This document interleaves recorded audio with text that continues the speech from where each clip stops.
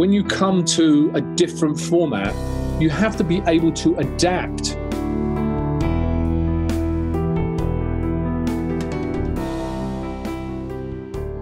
Hello, everybody. Welcome. This is Whistlekick Martial Arts Radio, episode 380.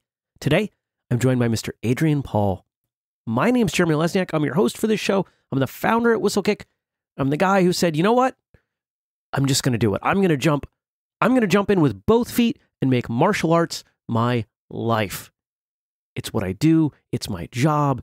It's kind of several jobs. And one of those jobs is whistlekick.com. And you can check out all the things that we make over at whistlekick.com, including apparel and uniforms and training gear and so much more.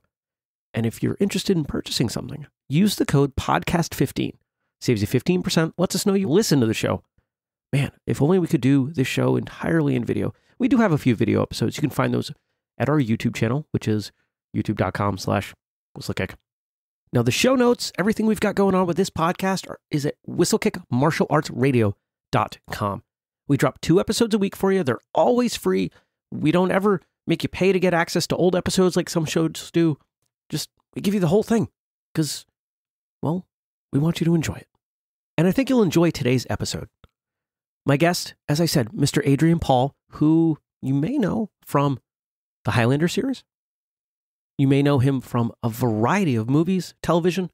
You may know him from the Sword Experience events. There's a lot of stuff he's got going on. He talks about a ton of it, gives us some stories, some insight. And through it all, we learn a lot about his perspective on martial arts.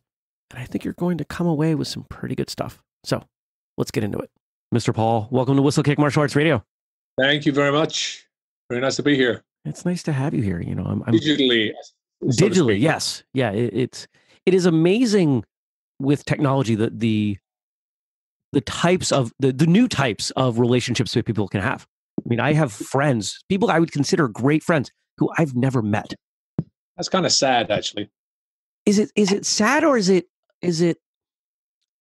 creating another option? I mean, people that live, far away doesn't mean I don't want to meet them. Yeah, no. But it's sad that we now have to work digitally rather than meet somebody, because I think the human experience is about, the interaction that you have with somebody, and I think it's face to face a lot of the time that's missing. Kids today spend a lot of time on Game Boys and a lot of phone and iPads and things of that nature, which is good. It's not a bad thing, but I think you have to balance it with the face-to-face human interaction, because it actually does work on the motor skills. I absolutely agree. And I think that, when we look at the world, just the martial arts world, right, it doesn't take much more than a surface examination to see how important those relationships become, whether it's instructor-student or the peer relationships within a training hall. They're all so critical, not just to just enjoying training, but I think they're necessary in almost every case towards the advancement of skills.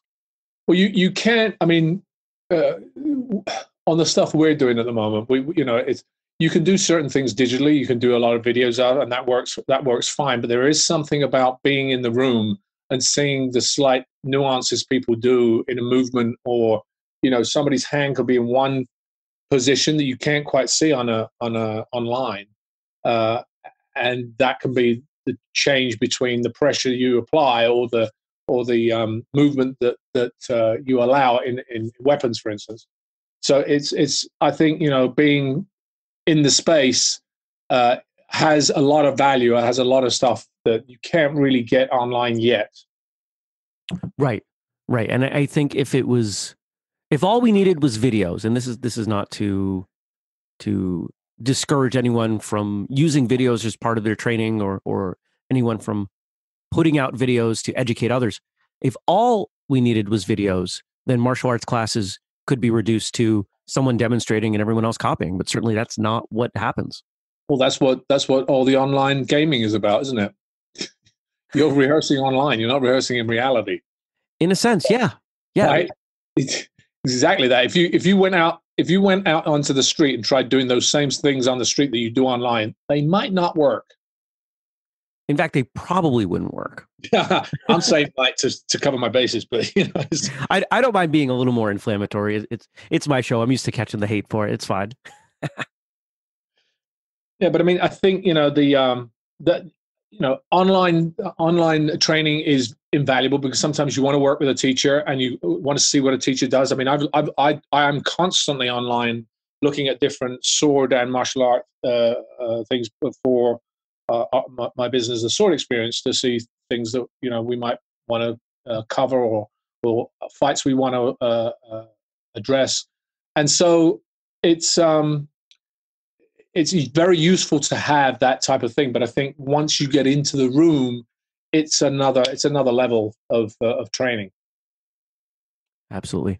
Now you've mentioned sword a couple times, and this might be a good opportunity to have you tell the listeners a bit about how you got started in martial arts, because your journey is going to be a little, from my understanding of it, a little bit atypical from the guests we usually have on. Well, I started. I mean, I didn't start as a martial artist.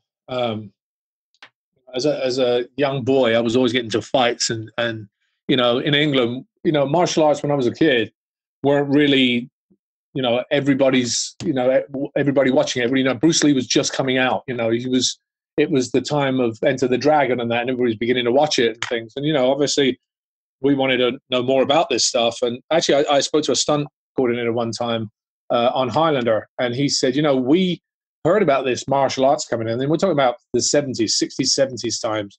And he said, we heard about it, but we didn't pay any notice to it. We go in for a fight, we're going to smack them as hard as we can, And then we saw, and we started working with some of these guys, and we were like, oh my gosh, this is something very different. And since that time, it's evolved in the past 30, 40 years. It's evolved immensely from, knowing all the different forms that are out there to the current MMA type of fighting, which is, the mixed martial arts has now taken it to a different level. So I think, it's evolved immensely. So as a kid, when I started mine, I started doing kicking, kickboxing, taekwondo type of thing with private trainers and in the gyms and things of that nature. And then, when I got Highlander, I really immersed myself into the martial art culture,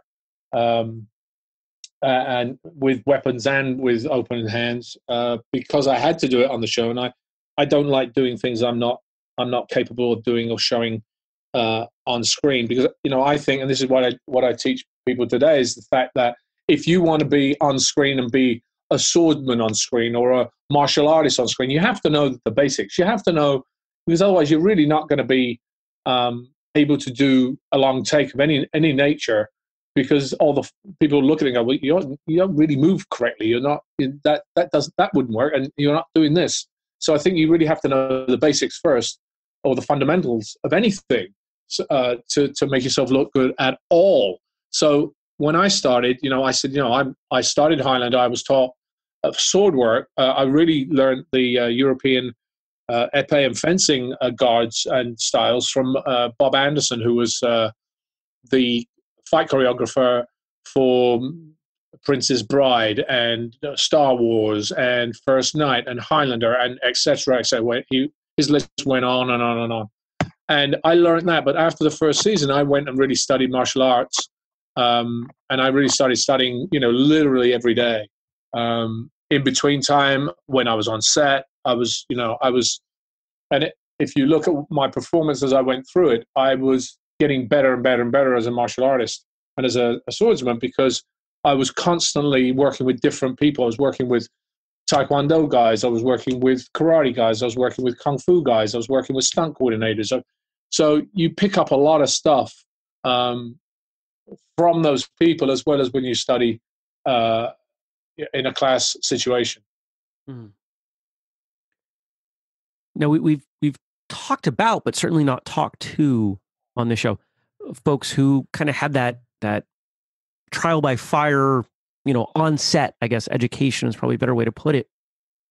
I'm curious what it was like being exposed to all of these diverse skill sets. And I would imagine at a fairly high level, if they're involved in these projects that are, getting aired. Were you? Yeah, I mean, go ahead.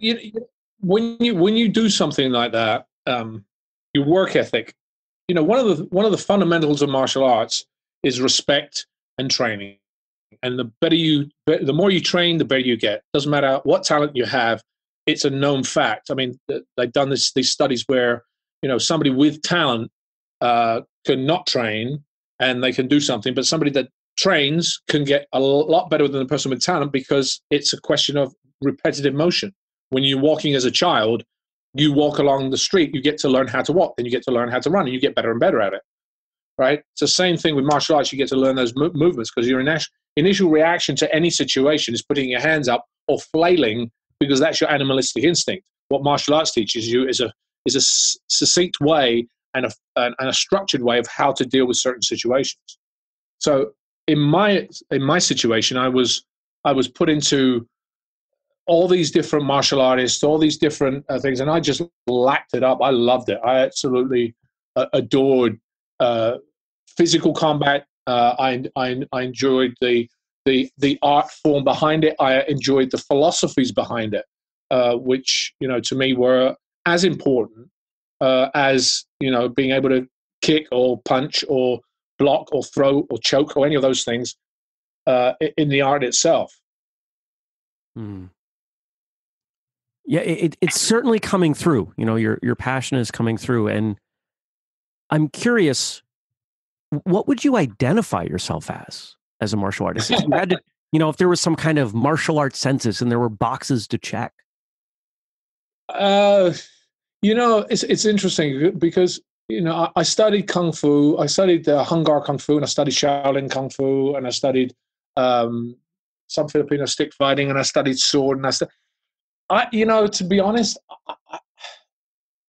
I just think, the belt system, why the belt system was actually started. I'm actually working with a very, very good martial artist right now. I would say teacher, martial artist, grandmaster, Mark Makita from Fightology, who's working with me on my Sword Experience Academy, which we'll talk about in a second. But, the fact is that the belt system started because a teacher in Japan was trying to figure out, when he taught somebody something, what he would have to reteach. So in other words, if you walk into a gym and say, okay, who knows this form? And they go, well, I do, and I do, and I. Well, instead of doing that, all he had to do was give somebody a belt. He said, okay, I've taught you the first 3 forms. You guys get a yellow belt. I've taught you the next 6 forms. You guys get a red belt, or whatever it was. And from that point, the belt system started. And I think that was a question of being able to accomplish something and prove that you've accomplished it. Today, I find that the belt system is given away way too freely. I think, they're not working for it. I mean, there's a lot of things we want to achieve in America. I think it's all about achievement and getting the prize, but not doing the hard work for it. And I see a lot of black belts and a lot of people that go in and say they're the black belt. And to be totally honest with you, I don't think they have the ability to call themselves a black belt. They've just gone through the process, but they haven't really studied enough to really excel at what that art is that they've studied. And I mean excel, because you really have to, in the old days, getting a brown belt or black belt or a first dan, second, you really had to work years for it, not, a year or two. And I think that's, to me, when you learn things, in my system, we don't have belts. We had certificates and stuff. I've learned a lot of things.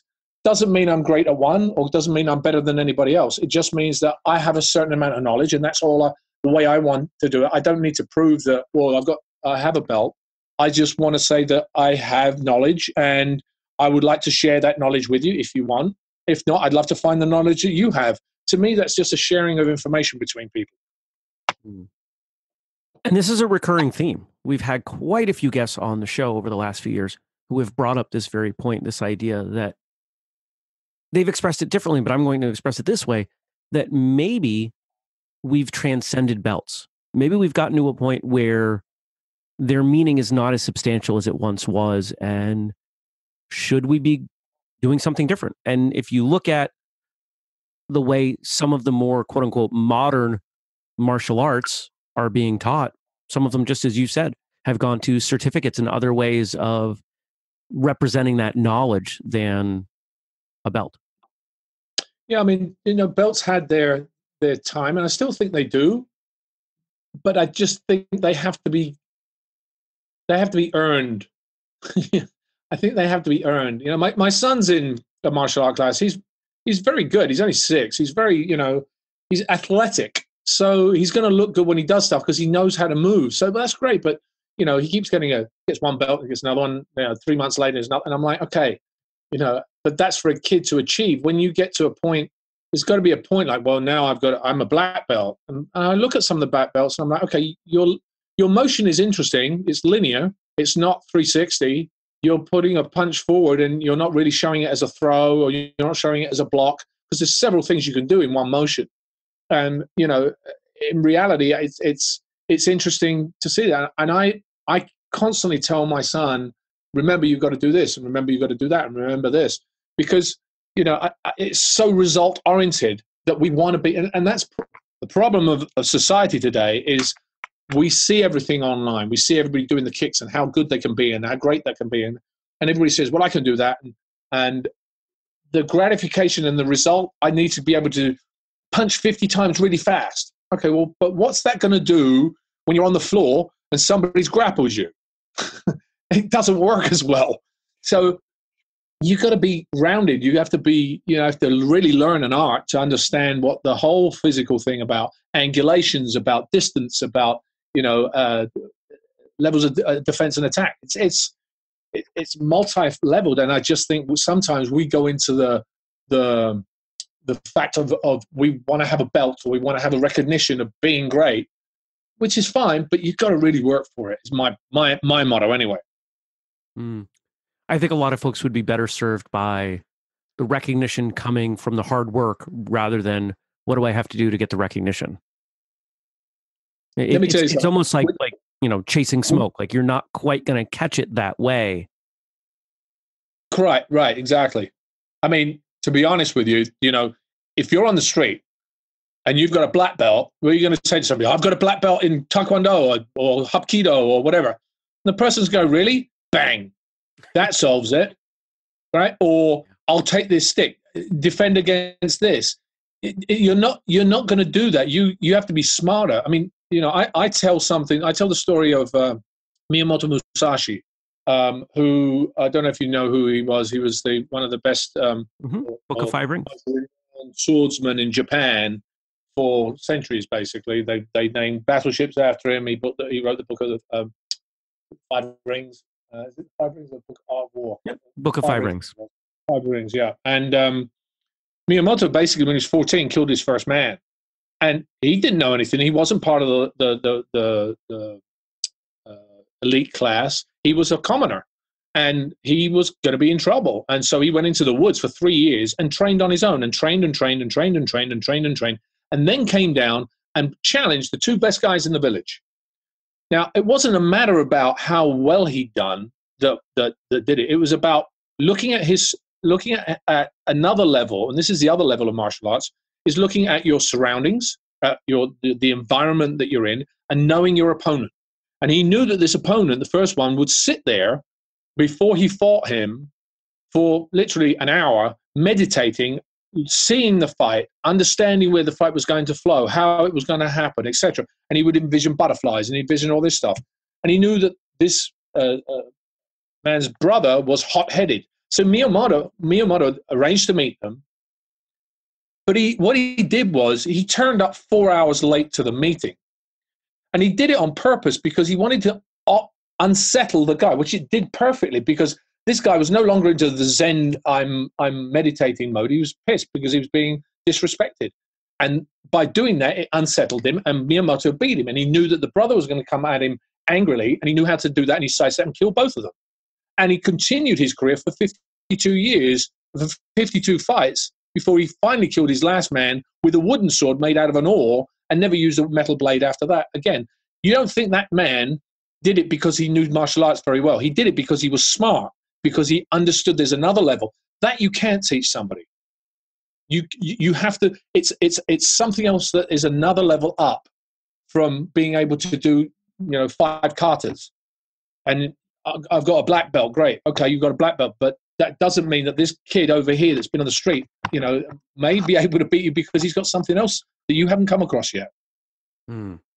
I'll agree that you can't teach it, but I wonder, can you facilitate it? What do you mean by that? Well, if you're using the example of the kid who's been on the street, those instincts and just kind of thought processes that we might think of someone who's spent a lot of time on the street might have likely came from them being on the street. Sure, there's probably a certain amount of innate ability that allowed them to survive, but a good deal of what they have came from that quote unquote practice. Correct. So correct. Could we create environments that would make it easier isn't the right word, more constructive for people, for martial artists to develop some of these more advanced skills that are, as you're saying, beyond kata, beyond practicing routine techniques?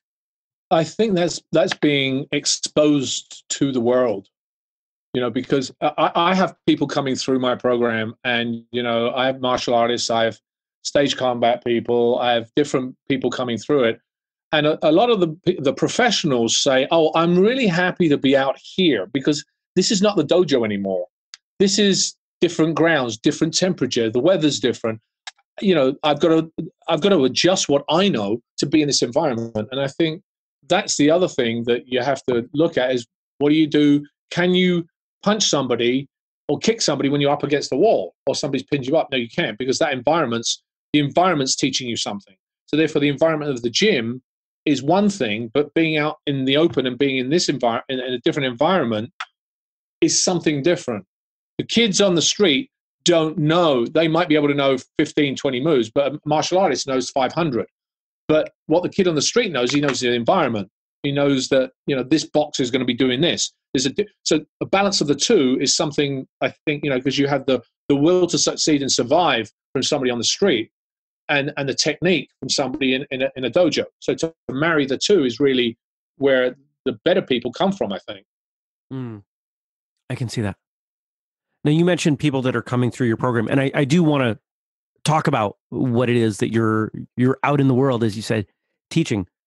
But what is it like for you as you're working with these people who are used to being in the dojo, that aren't used to being out here? I'm using your words. Are they able to hang? Can they, or is it so foreign to them that? No, it's not. It's not foreign to them. Okay. They're very,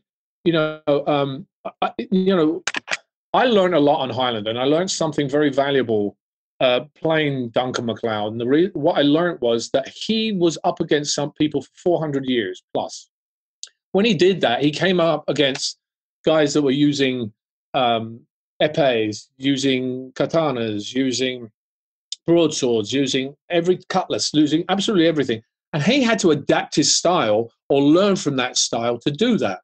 And I think when you come to a different format, you have to be able to adapt to that format or that style, keeping your own foundation, because you have a foundation when you come to it. But you have to allow that format and learn from that, so that you can have a combination of the two. If you look at the style, if you like, that I had by the time I'd reached the sixth season, the fifth or sixth season, it was vastly different than the one at the very beginning. The way I stood, the way I moved, the way I held the sword, everything, because it was a variety of things all mixed up together. And I think that's when people come to me, I'll have karate guys that have never done, sword before, and I find them very hard and rigid. Whereas the sword is a flow. It's a movement. I hate the word flow in a sense, because that's the end thing you want to do from one movement to another. But really, the circular motion of a sword, or comes from the fluidity that you have in a sword. And I think whether you're dealing as a coming from a Japanese, Korean hard katana style, or from the epee, very small, very quick movement style, there is a flow that has to happen in each, and you have to allow yourself to go into that flow, and not just stay rigid within your own things that you've learned. If this makes sense. It does. It does. Now, we typically save this for the end, but I think it's going to give us some more context, some more things that we can discuss. So talk about sword experience and the things that you were out teaching that, seem to be pulling in some of these folks from all different experiences looking to learn what you have to offer? Well, the sword experience started, it was funny because it started because a lot of people said to me, you should do a sword video, you should do this. And I said, well, to be honest, I'm not sure I'm qualified to do that. And the more it came, I said, well, the reason I want to call it a sword experience is why I wanted to give people the experience of being able to wield a sword, but also the fun of knowing, the movie industry as well, which I'm very well versed in after 30 years of being in this industry and doing martial arts for 25 years, over 30 years. And I wanted to bring some of that experience and that things I'd learned and to show people it can be fun, but there's also a technique behind it. So my goal was to teach people initially the sword fights from various shows, which is what we do on our convention or our elite events. Our conventions, ones speak for themselves. I go to conventions for signings, and we have inside the hall. We go through a fight. We teach them the safety. We teach them the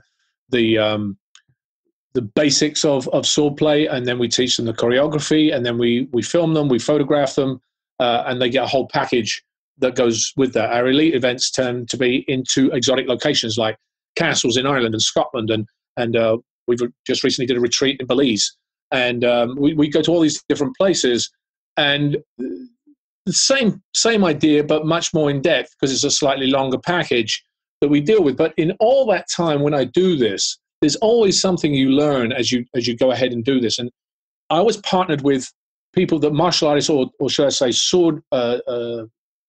qualified sword instructors from different places that I visit. And in working with them, I was said, if I am giving you the experience of what it's like to be in a sword fight, and you enjoy this process, and you've had fun today doing this. This experience in film, this instructor with me will be able to teach you further if you're in this city, if you want to continue learning. And so, I've partnered with several different sword experts or professionals around the country and actually around the world, really, to do this, as well as now. But in doing that, I realize there's always a theme that keeps going through. People always have the same issues. They always have the same. It could be the way they move the boken, the way they move their feet, and there's always something. So in doing this, I realized that people will get a lot more out of it if they were able to work out on each individual thing separately. So earlier this year or late last year, we started our academy events, and our academy events are 3 separate types of events that you can choose which one you want to go to, even though all of them are succinct with each other. One is fitness. And I do a class now, which originally we started an hour and a half with a bunch of things, but now we're probably taking it to an hour. But it's really to work your footwork, to work your the legs, the back, the arms, everything that you need. Because if you're using a weapon of any nature, you need to have the stamina to do it. And so we created that format, and we're still formulating that format as it goes forward, based in a lot of different exercise and fitness regimes that come from either CrossFit or some footwork and weight training and all these different things, in the motion of using something that is it's a non what's the word? Trying to think of the word now. Not impactful. It's there's no force in the It's not like picking up a weight. Yeah, there's it flows, but you're still getting a huge workout. So that's one portion of the academy. The second portion is technique. That deals with now we have a 12-point defense and attack system, which incorporates footwork, which is stepping or standing or shuffling, depending on what type of footwork you've got, as well as angulation, which is always a case that I find with people when I ask them to do a shoulder cut. Some will come below to the waist, or some will go to the head. I say, no, this is the specific place you need to use this cut. This number means you're going to this position. So these are all the defense and attack positions that we've created, which, of course, have a variety of katas that we can come from that. And I found now that people are really liking that, because it doesn't matter whether you are a total novice and you just want to play and have fun with it, or you are somebody from HEMA, or you're somebody that is a martial artist. Your targeting is extremely important, because you've got to know where the openings are. And if you are capable enough to be able to attack that opening, then you're specific with where you want to go, and you'll be able to be a lot better at whatever you're doing rather than just swinging. And the third class that we hold in the academy is performance. Now, the performance one is taking a fight and using the numbering system and putting a fight together you've seen on film, and explaining the stunt portions of it and how you deal with camera angles and the acting portion of it. So as a stunt person, as an actor, as anybody that's interested in doing that type of thing, or stage play, you get to understand what you have to do physically as well as technically to put a performed fight together. This format is going through. We have one coming, a third one probably. We're going to do another one in Chicago at the end of April, and then another one at the end of April in Los Angeles. Will be the first one in Los Angeles we're running in LA for that particular format. So, to me, the technique is very important if you want to do something well. And so whether you're a martial artist or anything else, you really have to know what the basic techniques are and what the flow is. So there are hundreds of adjustments that you can make when you do any sort of movement. And, everybody, I find, is another very simple thing people tend to do, is they're always looking in front of them. So if I'm doing a sword movement, my sword movement is going to the front. Well, in fact, you should also be thinking to the side and behind you, because there's danger all around when you're in a fight, or whether you're in a battle or not, danger's always all around you. So that movement might be a parry, it might be a cut behind you. Even though you're going forward with it, there are different things that you can look at as you do certain movements. I'm curious. You've mentioned that when people come into these trainings, they come in from different martial arts disciplines. Sometimes they're coming from stunt work, from film. Are you able to know? Can you tell who's who just based on the way they move with a bokken? I can tell immediately if somebody knows how to move with a sword. Immediately, I can tell. It's like it's.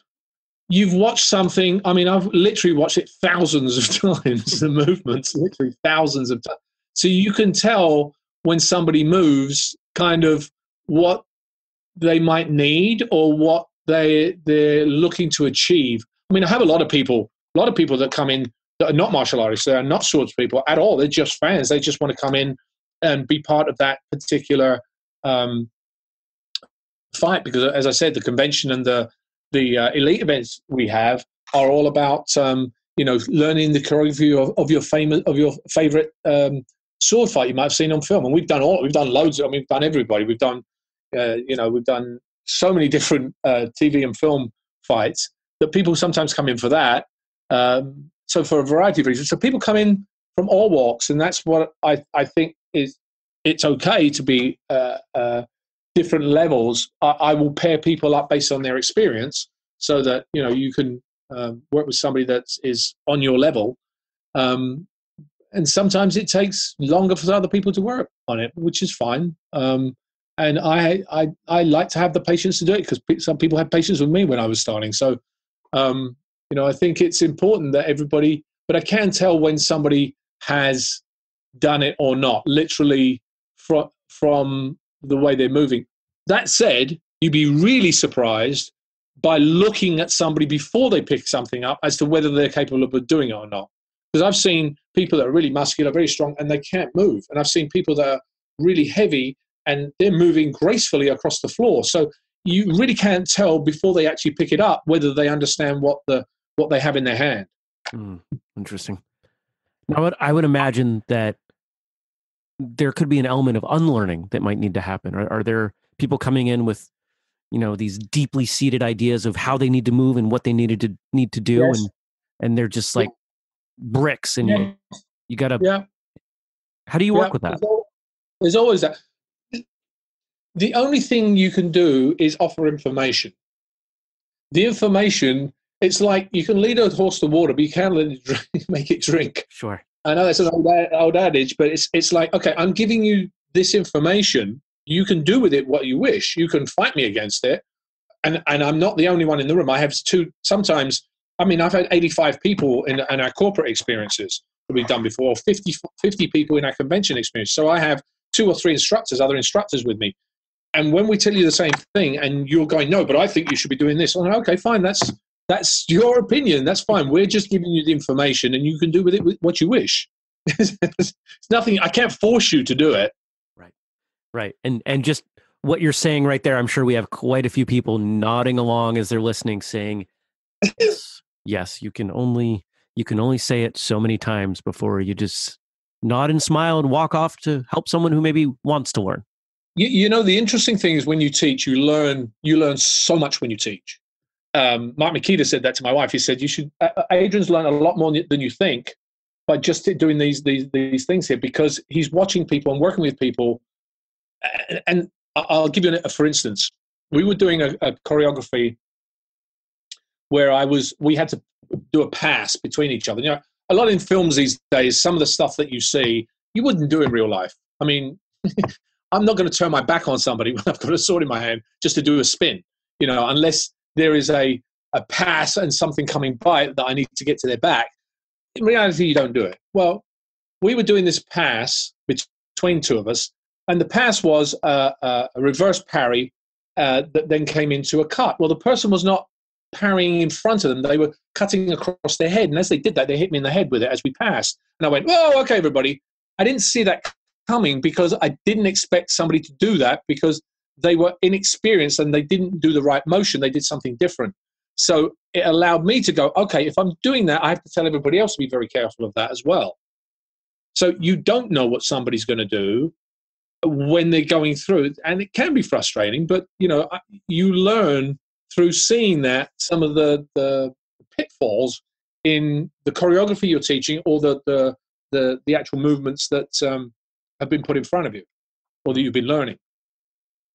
I've heard a number of instructors say that the most dangerous people to train with are white belts and black belts. Sorry, say that again. They had a what? Sorry? The most dangerous people to train with are white belts and black belts. That's kind of what you illustrated there. No, it's very true.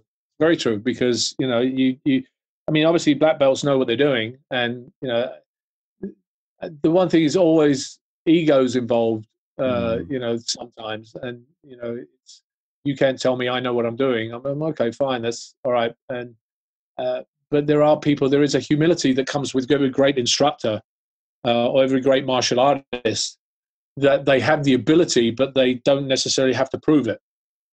Sure. Here on this show, stories are kind of a deeply rooted tradition. It's one of the things that we try to do on every episode, is tell a story or two. And I have no doubt that you have a tremendous number of stories from your time traveling around and being on screen. So if you might indulge me and tell me your favorite story. About what, though? Because it depends what story you want me to tell. Yeah. Let's give it at least some loose hook to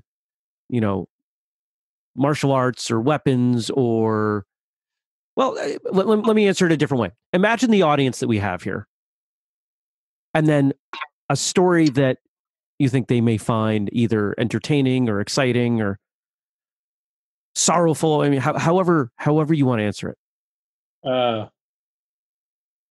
Unless you want to talk about the broken weapons that happen constantly on a set. Sure.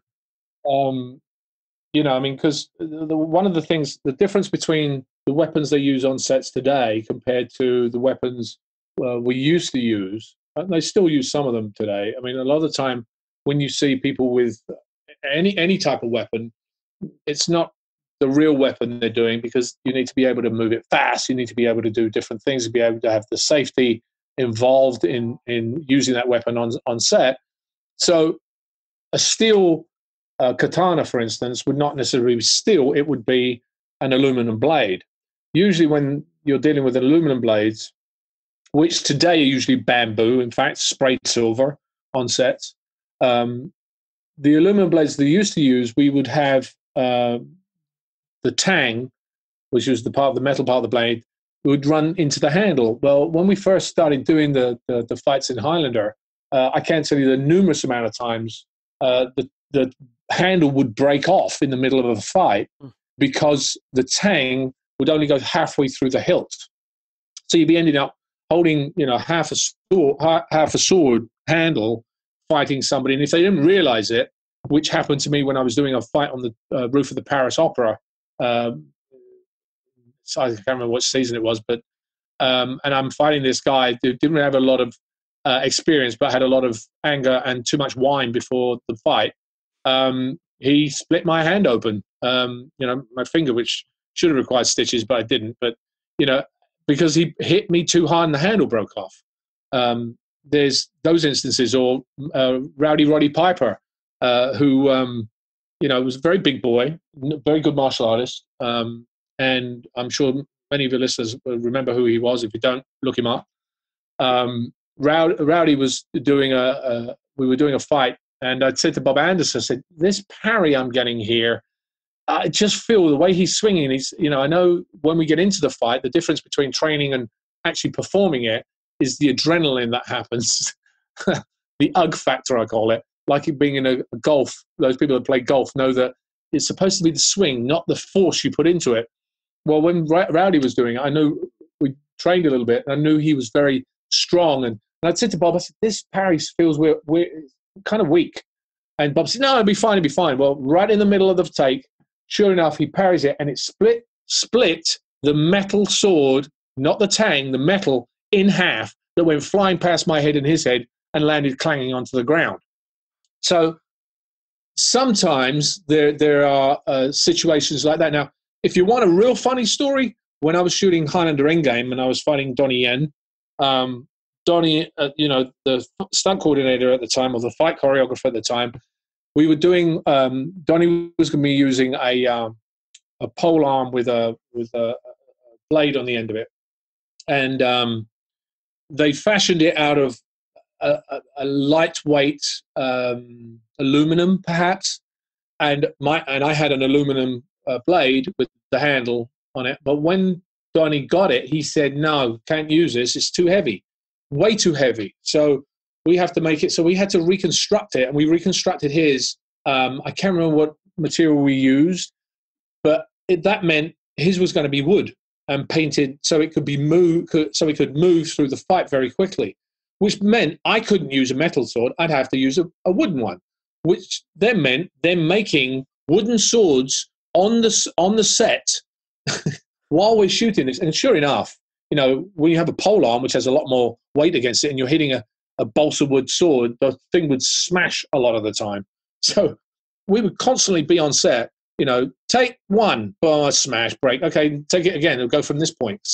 So we would be constantly breaking these swords on each other. Luckily, nobody got hurt, but it's something that you don't see as much today, because they've actually gone to a lot of bamboo is being used now in fights, rather than regular wood, which could be heavy or split or splinter. Bamboo doesn't tend to do that.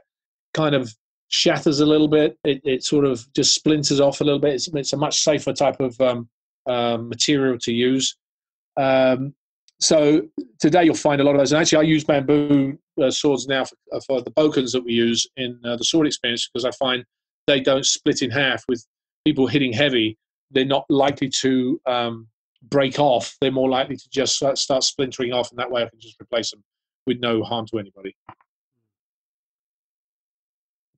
What could you tell the audience that would be most surprising, most unexpected about the way fight scenes are handled on film?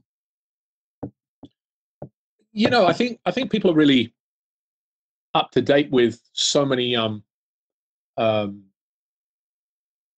or so much information today that people have about film fighting. A lot of the stuff you see, they're hopefully most of the actors tend to do it themselves. That's one of the reasons I did the academy, was to allow actors to be able to learn how to do that comfortably and go on a set and do it themselves, so that they don't have to have the stunt double do it. I would say that the most surprising thing really is the green screen effect and how camera techniques can fool you, as well as the editing. I mean, if you look, I would say at 80% of the fights you see on TV and slow them down, and then try doing the same type of motion within that fight, you will find it's impossible to do, because they've cut it in such a way that the flow doesn't happen between the fight. The sound effects and the music and everything else cover the fact that there are mistakes happening all the time. I recently just did one from Game of Thrones, which is Jaime Lannister against Brienne of Tarth on the bridge. And when I looked at the fight, both myself and Keith Jennings out of Chicago, we were looking at it, and there were moments in there I was like, wait a minute, that doesn't make sense.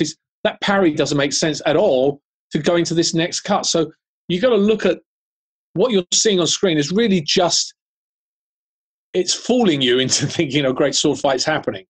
When it really works, and this is what Bob Anderson always used to tell me, you take the Errol Flynns and that, they would shoot far off, so you could actually see the stunt performers, all of the actors doing the fight from a ways away, rather than cut. The minute that happens, it makes it exciting, but the reality of it is really cut in half.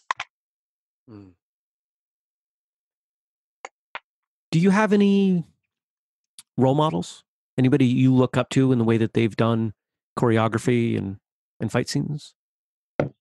I respect Donnie Yen. I mean, I think he's a very accomplished martial artist, and he knows his fight parameters on film as well. He's done amazing films. I really respect him for that.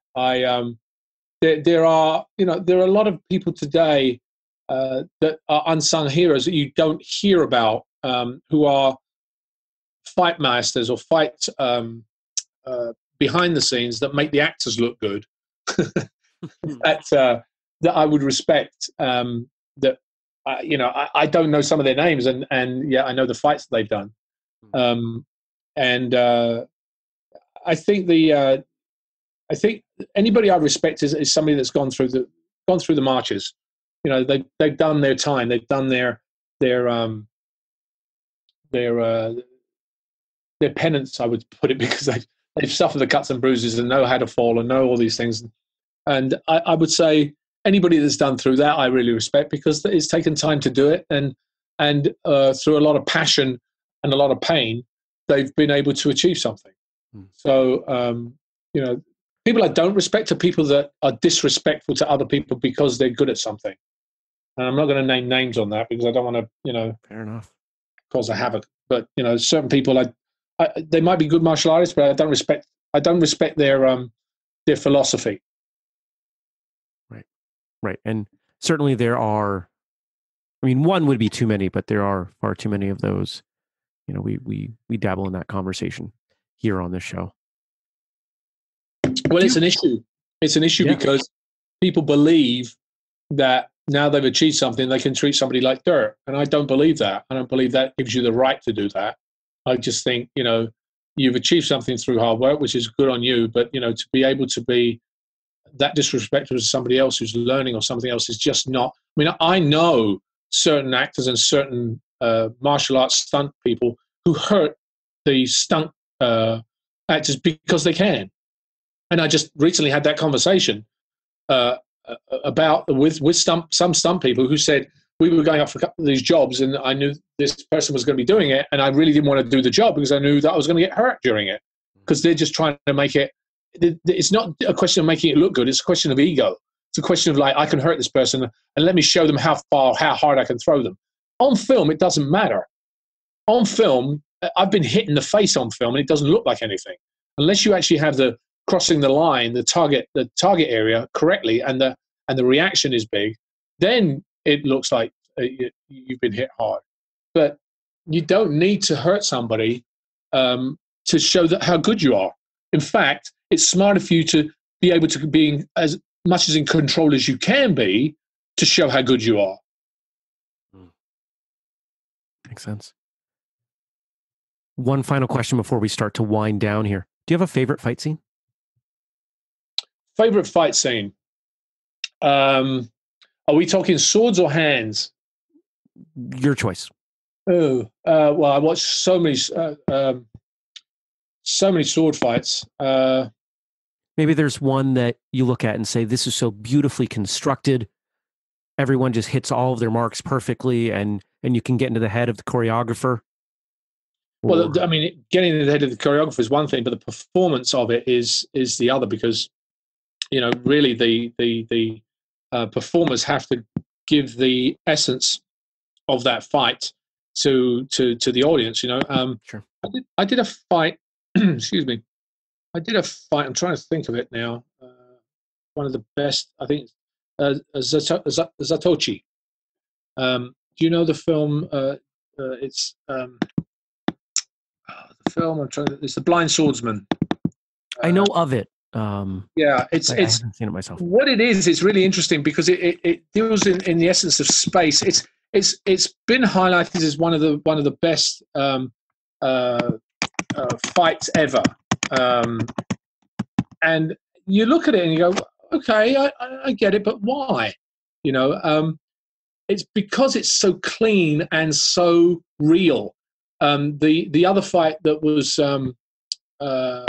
also, oh gosh, I'm blanking on this right now. It's with Harvey Keitel, an old fighter. Right after he came off of Apocalypse Now, he went to do this.